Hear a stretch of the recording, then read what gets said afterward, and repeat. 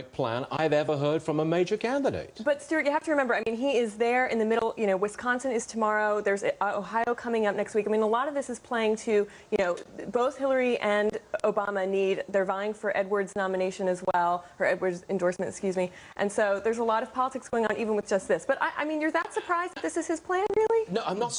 It's not a question of whether I'm surprised or not. I'm simply shocked at how far left the man's gone. I mean, he's raising federal income tax rates. He's going to raise Social Security, the hit there. I mean, you name it, the guy attacks it, and he's got a plan for everybody to spend it. I mean, come on. Well, he's also... You think this is good? I do think it's good. You think it's good? Listen, he's also talking about regulating the mortgage industry, although he's talking about mortgage fraud. I don't think fraud was as big of the problem as simple greed. You can't really do anything about that.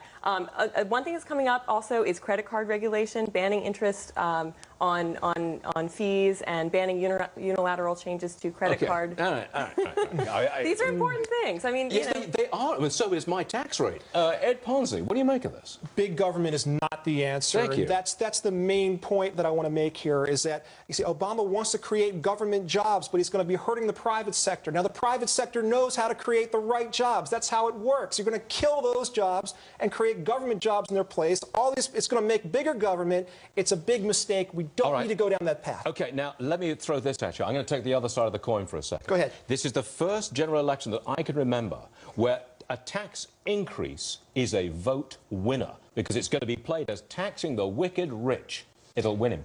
It's going to be class warfare. You can always, we know that tune. You can name that tune in 3 notes, right? It's always going to be class warfare when it comes to raising taxes. There will be a huge tax increase early in the next administration, if it's a Democratic administration. I'm hoping seriously that does not happen. I think McCain is probably by far the best choice right now. Lee, you like a little class warfare, I take it. Listen, you're ignoring. I mean, he is proposing a middle-class tax cut. Just because he's not talking about cutting taxes on the wealthy doesn't mean it's bad for the... What middle-class taxes would he cut? It was part of what he outlined last Define Wednesday. a middle-class tax cut. He didn't go so far as to define it very specifically, so we can't yet. But he is planning help for the middle class in the form of tax cuts, tax credits, and, you know, that's part of the plan. It's wonderful to be positive. It's wonderful to have a great positive attitude, and he's a great orator. But you know what? That's not going to butter the bread. That's not going to get the job done, I don't think. I think he's a great orator. He's a very likable guy.